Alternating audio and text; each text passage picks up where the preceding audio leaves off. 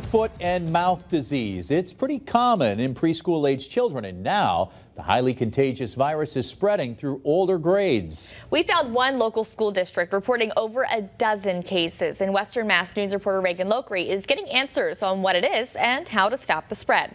With fall comes pumpkin picking, trick-or-treating, and a rise in hand, foot, and mouth disease. Although it sounds scary, hand, foot, and mouth, but it sounds like a Halloween thing. It's not. It's just, it's a common viral infection that it can be dealt with. Western Mass News caught up with a pediatrician from Redwood Pediatrics in East Longmeadow, Dr. John Kelly, who says it's unclear why, but Coxsackie or hand, foot, and mouth disease seems to pick up as the leaves change color.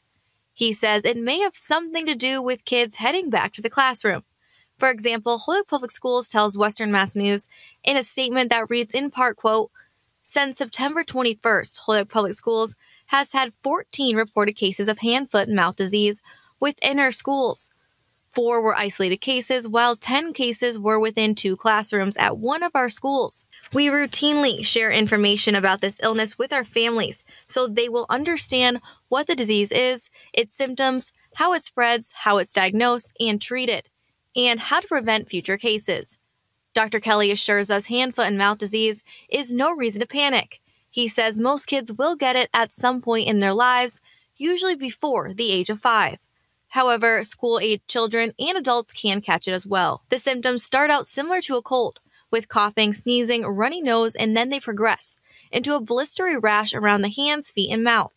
Dr. Kelly adds it spreads easily, making it hard to stop the virus in its tracks. Kids have Coxsackie and they cough or sneeze and they spread it through the air that way, and also through the fecal-oral route because this virus is shed in feces as well. He tells us the spread of hand, foot, and mouth disease comes down to kids being kids. They have a dirty diaper, they touch that area, they touch the toy, another kid touches the toy, and boom, there you go, spreading the virus. Dr. Kelly says usually kids only get hospitalized when the sores in the mouth cause them to avoid fluids, which is a key thing for parents and caregivers to look out for. You think of any trick in the book, popsicles, little sips. They don't have to be guzzling fluid, but little sips, little sips. He adds that the symptoms of hand, foot, and mouth disease can be easily diagnosed by a doctor or pediatrician. It slaps you in the face. You see this, you know it. You know what this is. It's like looking at classic chickenpox back in the day. And the best way to stop the spread include regular hand washing, caution when changing diapers, cleaning toys regularly,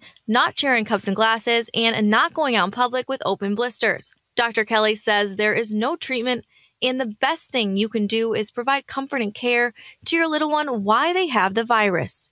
Reporting for Western Mass News, I'm Reagan Lokri.